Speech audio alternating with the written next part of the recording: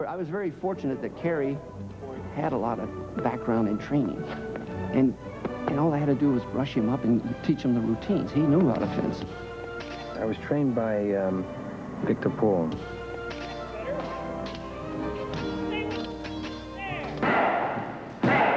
Kerry's such a pro, he doesn't even wear protective clothing except this thick glove. Before each fencing workout, Kerry warms up with trainer Victor Paul. Victor, he worked with Errol Flynn and people like that, so feeling in touch with that was very nice. I'd never really fought with a quarterstaff before. Victor's wonderful. He takes all of us together and he creates these fantastic battles.